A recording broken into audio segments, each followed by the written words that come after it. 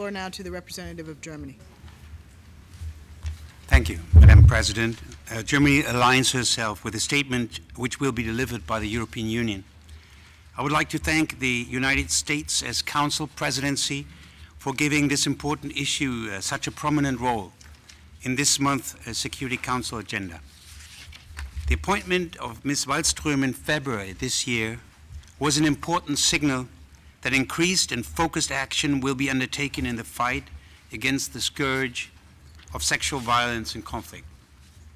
Madam President, no one can deny that sexual violence in armed conflict is an abhorrent crime which in some conflict areas is systematically used to destabilize whole societies and thus constitutes a serious security problem requiring a systematic response, including by the Security Council. With the adoption of Resolutions 1820 and 1888, the Council has given this issue the comprehensive and global attention it deserves. We therefore highly welcome the Secretary General's report and its recommendations, which are reflected in the new resolution adopted by the Security Council today. And it is a good resolution. We commend all Security Council members for agreeing on this important document in such a short period of time. This underlines the urgency of the problem and shows that the Security Council is sincerely committed in tackling this issue. As exact data is indispensable for timely and concrete action to prevent and to react to sexual violence, we fully support the creation of a new mechanism that may help to collect relevant data. This mechanism should work similarly and in close cooperation with the one already existing on children and armed conflict, also taking into account the indicators the Security Council endorsed in October during its open debate on Resolution 1325. However, collecting data is not enough, but it is a much-needed first step in the fight against impunity.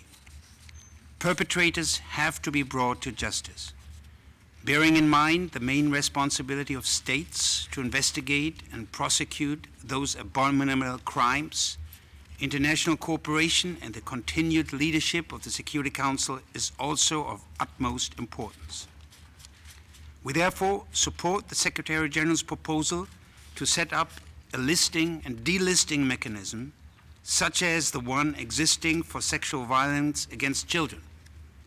Moreover, the Council must make full use of all existing instruments at its disposal, such as relevant sanctions committees to address sexual violence, including referring relevant cases to the ICC.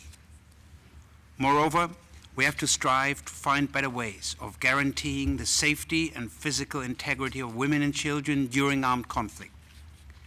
This includes early warning mechanisms as well as more awareness-raising campaigns and pertinent training, including the training of peacekeepers. Germany supports several training programs and awareness-raising campaigns on sexual violence in close cooperation with UN entities. Lastly, victims of sexual violence abuse need help to treat the physical and mental scars left on them and their families, to re-enable them to actively participate in communal life.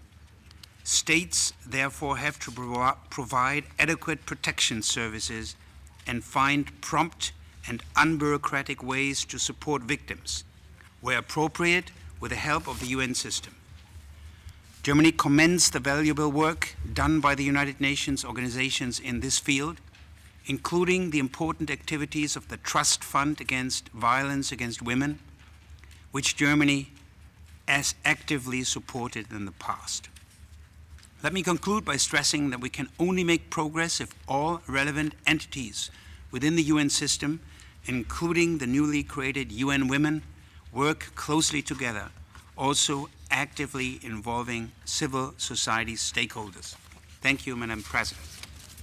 Thank the representative of Germany, and I now